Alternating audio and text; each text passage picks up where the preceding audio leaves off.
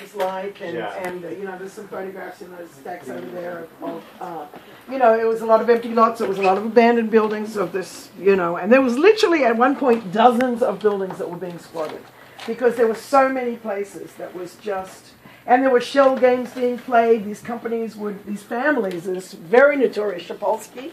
Do you know the Hans Harker book about the project? Hans Harker, the artist, received a grant from the Guggenheim to do a show, an installation, and I'll show you the book before we go.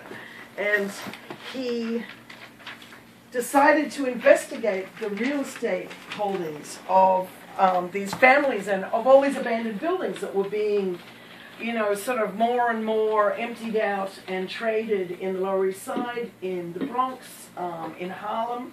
And he discovered that, in particular, there was this one guy, Harry Sapolsky, who and his family were creating all these companies that were selling to each other. And in the process, they could raise the rents, they could force people out, they could not be beholden to their violations, they could, and it was all in the names of all these shell companies. There was orphanages, there were, you know, missions and missionaries, there were, and this building was one, there were 5 at one point, there were 5. So he mapped all these connections between